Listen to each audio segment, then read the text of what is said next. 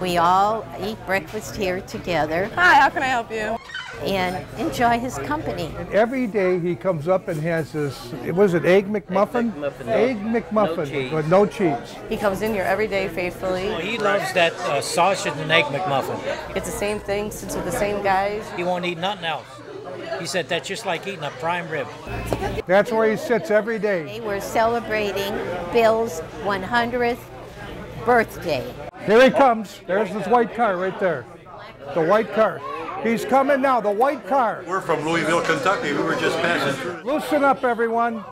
The man is here. He has just arrived on the premises. Surprise!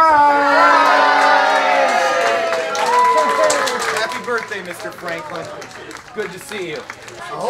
Birthday to you. We would sit here and talk about different issues, current events, old times, different things. Thank you, everybody. I just happened to start talking to Bill one day, and what a super, super nice gentleman. I got his wonder food for him. This is his breakfast. He loves his Egg McMuffin sandwich at McDonald's. Oh, my, wonderful. On behalf of the U.S. House of Representatives, I have a proclamation that we'd like to present to you on your 100th birthday. Oh, thank you very much. He is such a gentle, kind, knowledgeable, thoughtful person. He's just a very super nice person.